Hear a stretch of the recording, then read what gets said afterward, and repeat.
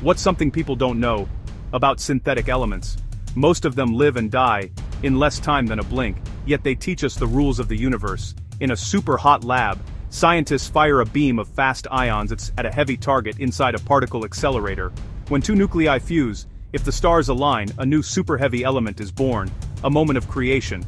It lasts milliseconds, decays into lighter atoms in a telltale sequence, and leaves a unique fingerprint in Trrr.